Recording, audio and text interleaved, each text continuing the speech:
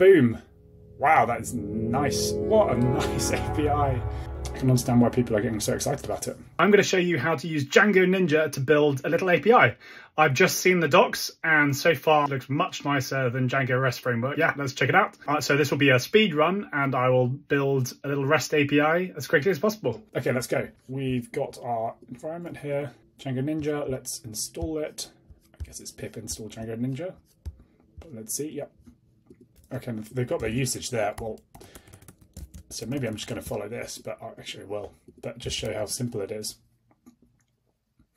Installing Django, I'll also need to install Django itself. Install Django. Yeah, so maybe this is more of a walkthrough about how I think it's going to be really cool. So now we're in Django here. Our app, we need to create a new Django app. So I'll just create a new normal called core, and then I'll create an app called sim here. I'm gonna call it sim. It's just my convention, Okay, cool. This is my product, Photon Designer, by the way, if you're interested, for generating UI really quickly. But anyway, back to this. So we've installed Django. Django is there, and now we want to create a new API file next to URL. So I guess this is for core, and let's just create it in here. We can put it probably anywhere. Let's just put it here. Instructions. Okay, no, it should be in your app. Let's put it here in our sim app. API.py. I'll just ignore this for them. Actually, I'll just do this quickly. Just set up my default Django so that I can post it. There we go. Okay, don't worry about that. Okay, so now I'll just paste this in. It looks very good. I'll create a URLs file here for sim, urls.py, and then put this in here and then tidy it up. So this looks like our, we need our URLs back in here. Okay, this looks like I can get rid of this. And then I need to go to core and then direct it to our sim app, which I'm just going to separate slightly differently from this. Include sim URLs. Thank you. Autocomplete. Save all that and move that. We've just created an API. Okay, let's run. This looks very good. Python manage.py run server. Need to define include hit path include run again. Path is still not included. Have I made an error here? Okay, I need to get path again. Interesting. They don't include the because these imports will be in the core by default, so I need to add them in here. Path. That requires that. Okay. Run again. Great. So, okay, that looks good. And then we've called it API. I won't do that. I'll just, that's, okay. And then we have API as our slug. API docs not defined. Do I need to, what am I doing here?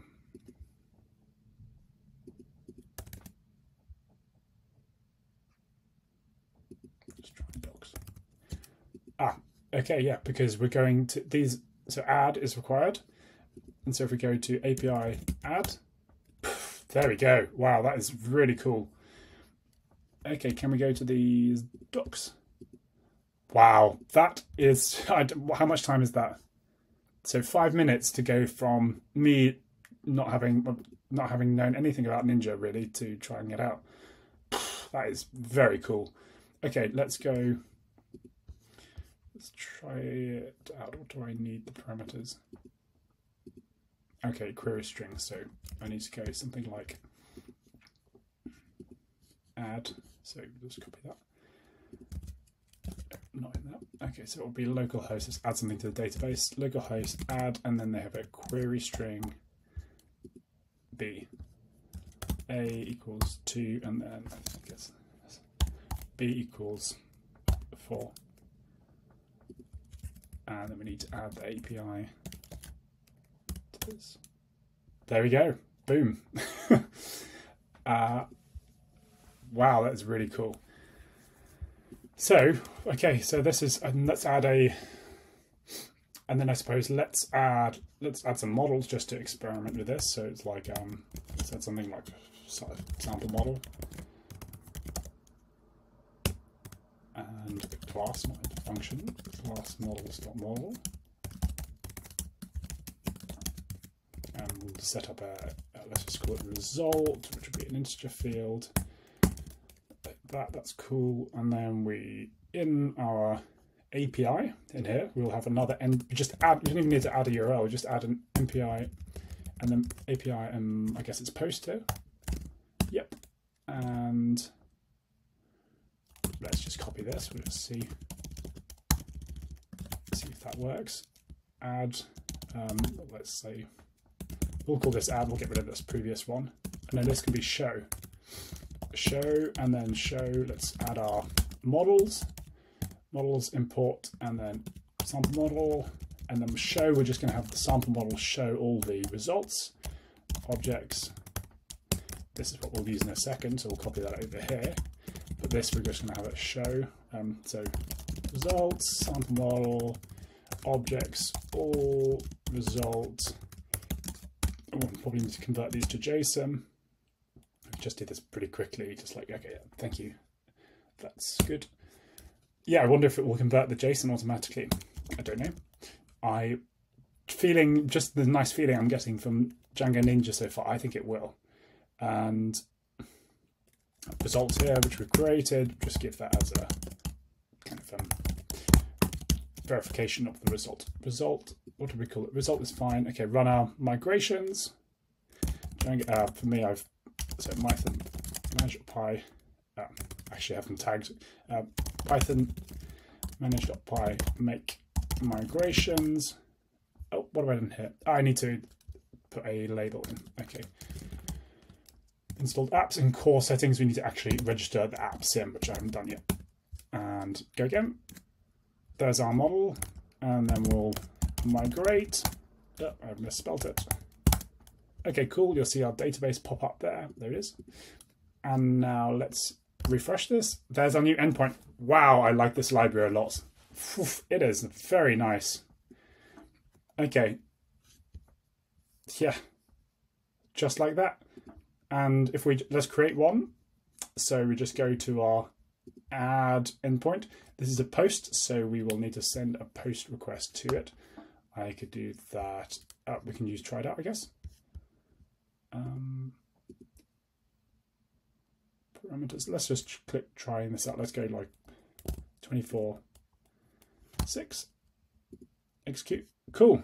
Okay, there's an error here. What is that? I'm not sure. Probably JSON. Yeah, not JSON serializable. Okay, cool.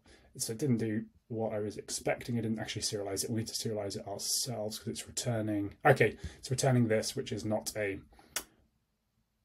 JSON object. It's a instance. So let's just result. So we'll just change this to instance, and then instance of that query set, and then instance.result. That's right. Okay, now we run again. 24 plus, let's say 10, 12, which would be 36. Execute. Boom. Wow, that is nice. What a nice API. Okay, now let's show them all. We can just try it out here. Did that work? Oh, because it's still requiring arguments, which we don't actually need anymore, or want. That looks fine to me. Okay, I need to refresh because. Okay. Oh, execute. There it is. Oh, this is so nice to use. It is so fast. Yeah, well, that's it. A 10-minute guide to 10-minute speed run using Django Ninja. I will create a little guide with this. I mean, I'm just going over their docs, but yeah, this is just a little demo of how super fast it is. Vitalik has produced something really, it feels very nice to me. I can understand why people are getting so excited about it. Cool. I am interested to try this out more, and I will post. Yeah, I was seeing some really nice auth, because auth, yeah, can always be very messy, and I don't really like how Django REST framework does it. I know it has, yeah, it's easy to miss things off. Global authentication and having, yeah, there you go. Just what a nice API. So that's it for the little speed run for Django Ninja. I think it's a really cool tool. Yeah. Really excited to use it more. If you enjoyed that, feel free to subscribe, or more useful Python, Django, and AI related stuff, actually useful AI weekly. All the best to you.